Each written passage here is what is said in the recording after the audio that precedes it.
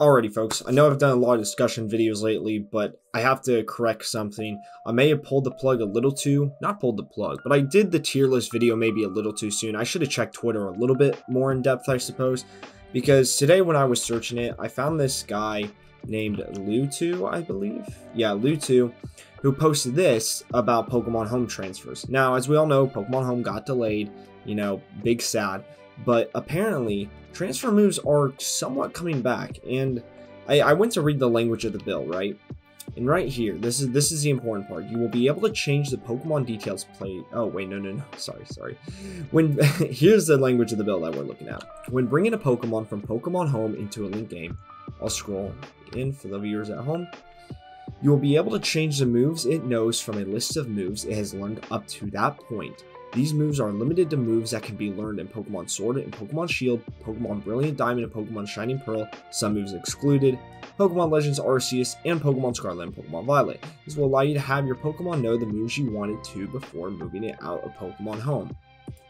So, to me at least, and it seems like other people in the community are having this interpretation too, this reads as if that if a Pokemon has learned a move in Pokemon Sword, for example, and then it doesn't learn the move in Pokemon Scarlet, you can still transfer the move from Pokemon Sword to Pokemon Scarlet. But if the Pokemon didn't learn the move in Pokemon Sword, so for example, Toxic on Garchomp, for example, you won't be able to bring over Toxic. But something like Triple Axel Weavile, you would be able to bring over. So that's kind of my interpretation of the bill. It seems like other people's is as well. So I want to talk about some of the Mons that are going to be receiving the biggest butt from this, and the main two things here that need to be addressed, because the main thing is most moves did get transferred over. That's just facts. There weren't that many moves that were really cut off, but there were a few notable ones, and the easiest one to point out is the Isle of Armor move tutor moves. A lot of these moves didn't get transferred onto mini Mons at all. Expanding Force right now is only on Armarouge. Scale Shot is only on, I think it's only on Roaring Moonicus. I don't think anyone has Meteor Beam. Misty Explosion, I don't think anyone has. No one has Grassy Glide. No one has Rising Voltage. Flip Turn is basically Niflap, aka Agent Palafin.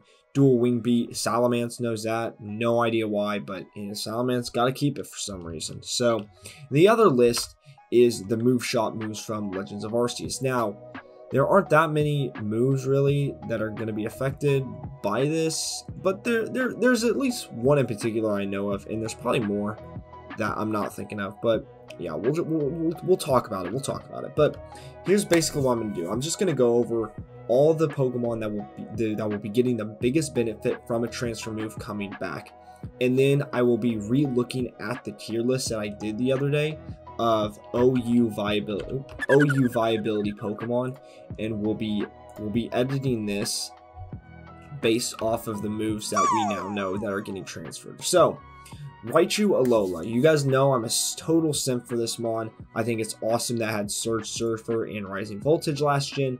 It doesn't have that in this gen, but if the rumors are true, it will get Rising Voltage back, and this is pretty big for it. I mean, this is a 70 base power move that doubles in terrain, so it's a 140 base power stab move in electric terrain, and that's huge. And Pincurchin also gets Rising Voltage, so we could definitely see the re-rise of the electric terrain up in the higher tiers, other than Ubers, of course. I mean, you always have Miraidon there, but like, you know, Pincurchin electric terrain, we could start seeing that in maybe the higher tiers. Maybe it'll get out of PU, which would be great. But yeah, Raichu Alola will actually have somewhat of a niche with this combination now. Rillaboom's a huge one, and this is the talk of the town. We have Grassy Glide coming back, which would be huge for it. Grassy Glide is what made Rillaboom OU last generation. It's what makes this thing so strong. Rillaboom would also be getting Superpower. Right now in Gen 9, Rillaboom apparently doesn't learn Superpower, but it got it through a TR. I think it was a TR. It's either a TR or TM last generation in Sword and Shield. So it'll be regaining access to that, which is really cool. And yeah, this will make Grassy Glide have more semblance in the OU tier. You're going to have to probably build around Rillaboom a little bit, because this thing is scary with Grassy Glide, man.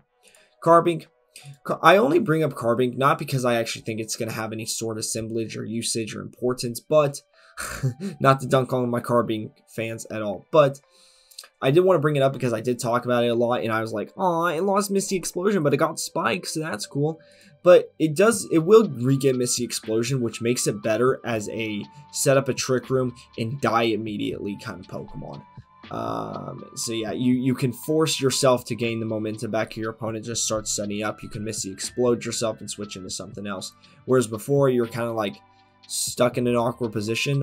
Body Press is still going to be good. You might even run, I mean, you might not even run Misty Explosion, man. But, you know, it's there. It's there as an option.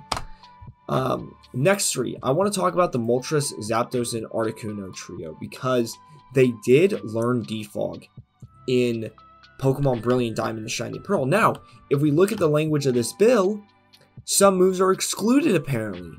So we literally do not know if these birds will get Defog back in Scarlet and Violet. But let's just assume they do. They are very useful. Again, Moltres can just spread burns with Flame Body. Zapdos with Static. Articuno actually becomes a very viable Pokemon on snow teams in RU with Obama Snow because of the Ice Boost. Plus it having Defog, which is huge because there's no hazard removal. Articuno will definitely become an RU staple if it gets Defog back from a Brilliant Diamond and Shiny Pearl. But we literally do not know if it will get it back or not. Aside from this though, Moltres will be getting Scorching Sands back, which is pretty good on it. As if Heatran didn't have enough to worry about with 8 fucking ground types. Scorching Sands does give it something to hit Heatran with, which is nice. So yeah, this is the main reason I brought up the 3 birdies is because of Scorching Sands. But then I realized Defog was learnable in BDSP. So yeah, it'll be interesting to see if it gets if the 3 birds get Defog. Expanding Force. So like I said earlier, Expanding Force is exclusive to Armarouge right now, but the Indeedee twins will get Expanding Force back, assuming the language of this bill, of course, is read correctly, which is huge because, of course, you're not going to be running Inner Focus. You're going to be running Psychic Surge, and this is a very, very strong version of Psychic, basically. 80 base power, gets boosted to 120, plus Terrain boost. It's really strong, hard to switch into, makes it a lot better on Psy spam teams. Not like, oh my god, it's gonna like take over the tier better, but like Indeedee's a much more satisfying Pokemon to use with that. Gardevoir. So y'all know I'm not a simp for Gardevoir. I'm a simp for the Lopunny, you know. So I'm not talking about the Gardevoir because I think she's hot. I'm talking about Gardevoir because Ice Beam is a move, one of the moves that it actually learned in Pokemon Let's Go Arceus. I'm not going to click on Ice Beam because my Chrome will literally crash. I was having problems with that earlier because so many Pokemon learn Ice Beam that all the sprites just crash Chrome for me. So we're not going to do that. But take my word for it, Gardevoir learns Ice Beam. I honestly don't know how much that helps it really, but you know, for shooting down a Landorus and OU, it could help with that. But I don't know. Aside from that, I think it's just an interesting tech. I don't know how much it'll actually be used, if at all, honestly, because Psychic and Moonblast are just so good, and then Focus Splash for coverage. You might even you might rather use Healing Wish in this slot anyway. So yeah, we'll see if Ice Beam can find any semblance of a usage. But yeah, Decidueye, Poltergeist. So Poltergeist is a really cool move, base 110 base power. Basically you hit your opponent with their held item, which is really good because you scout your opponent to see what item they have. Also, it's just a really freaking strong ghost stab, and Decidueye gets it, and he's really good in UU right now. So that combined with Leaf Blade, it makes it a pretty strong attacker, and I think this will be pretty huge for Decidueye getting it back. I don't think it's going to run it on every set, but I do think it's at least an option for Decidueye, and it's a really good, strong Ghost Stab, which, if you can see, Decidueye does not exactly have right now. Spirit Shackle is really good, but you'd rather be running Poltergeist in nearly every single scenario anyway. So, yeah. Weavile. So, Weavile will be getting Triple Axel back, and Weavile actually will get Throat Chop back too. I didn't even know that Weavile lost Throat Chop, but apparently it cannot learn Throat Chop this generation. Why? I literally don't know. I don't understand it all. It makes no sense to me. So it'll be getting Throat Chop back. It'll be getting Triple Axel back. And yeah, these two moves will be very good for it. Triple Axel will basically make it viable in the higher tiers again. And Throat Chop's just a very strong option. Much stronger than its alternative option, which right now is Night Slash, which isn't terrible, but it's not the best, obviously. You can even run loaded dice with Weavile because Triple Axel has the mechanic. We've already proven what Triple Axel will look like thanks to Skill Link Chinchino, actually. Funny enough. So loaded dice will make Triple Axel only have the one initial accuracy check. So it's no longer a 72% accurate move to hit all three. It's now just a 90% flat rate. You hit all three 100% of the time. So yeah. Also, just something I realized, actually, I'm going to reread the language of the bill, but I almost wonder, limited moves to Pokemon that can be learned. I wonder if that's level up or if that's all of them. I'm guessing it's all of them, but that's just something I want to get out there because if these Pokemon don't get all these moves back, I'm guessing that's the reason why. Anyway, although that'd also be stupid because you really only would, all the moves that learns through level up are probably the ones that it still kept through the generations. But anyway. I'm getting ahead of myself. Dragonite, multi-scale, dual wing beat. Now, the set gets completely walled by Corviknight, and Corviknight's pretty good in this meta. So I don't know why you would do this, but dual wing beat is back, and if you want it, you can run it on Dragonite. It's a good flying stab. I just wouldn't recommend it because it loses a Corviknight. Barraskewda lost a very good tool this generation in Flip Turn. Basically, it's one thing that it could have done better than Floatzel is flip turning out, because we all know Floatzel has Wave Crash and is just super spammable.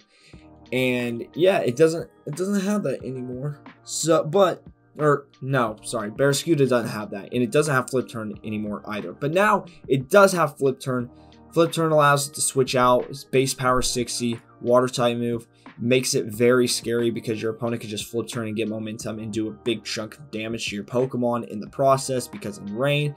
Barraskewda is that guy with a 123 attack and 136 speed stat. So that'll be something to look out for. I still don't think Barraskewda is getting out of UU, especially because rain isn't really viable in OU right now.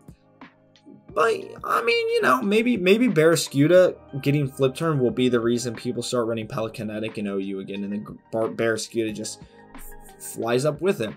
Anyway, though, our last Pokemon here is Scaled Shot Garchomp. I saw someone in my comments, golly, I can't remember, I apologize for forgetting your name, but said that they missed that Garchomp lost Scale Shot, and it'll get it back. Because it did learn it. It learned it in Scarlet and Sword and Shield, so it'll get it in Scarlet and Violet, and you can start running Double Dance Garchomp again. No longer are the days of 2 special attacking hazard set Garchomps.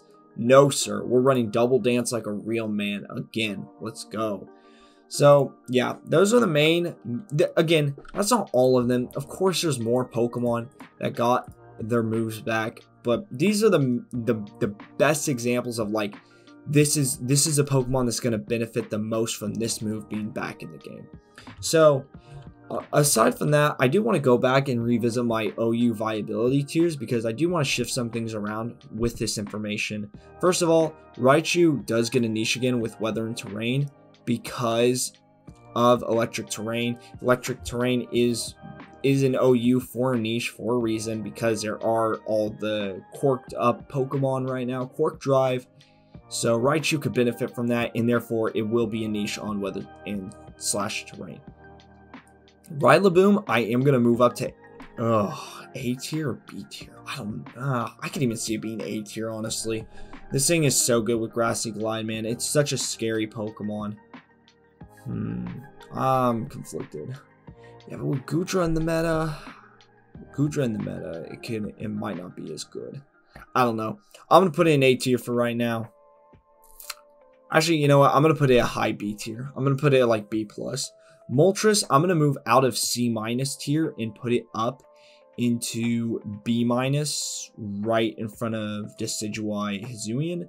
In Zapdos, I'm going to move up to A right below your Shifu Rapid Strike.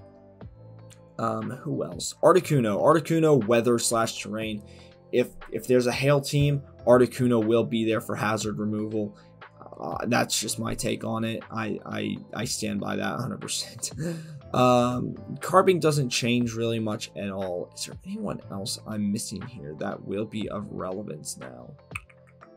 I don't think so. I think that's all the Pokemon here that are regaining moves, really. Most of the Pokemon I talked about today are Pokemon that have already been in Scarlet and Violet. They just don't have the moves that they should. Maybe I should make a tier list about that, actually. About, like, Pokemon post-home. But that would be a lot of work, man. I don't know if I'm willing to do that. So, for now, we're just going to stick with this one. And, yeah, the shorter discussion actually didn't end up being shorter, all 16 minutes. But yeah, I thought I should make this video to be accurate in my reporting on all this Pokemon Scarlet and Violet stuff. So let me know if there's any other Scarlet and Violet stuff I should do a discussion video about. Let me know. Leave it down below in the comments. I'd appreciate knowing. And yeah, thank you all for watching. I'll see you in the next video. We'll let you know when Home gets a release date announcement. So, yep. Thank y'all. And obviously, I'll update this video's comment section and or description too if this language in the build gets more precise at any point in time. So, yeah. Thank you all again for watching, and I will see you all in the next video. Peace.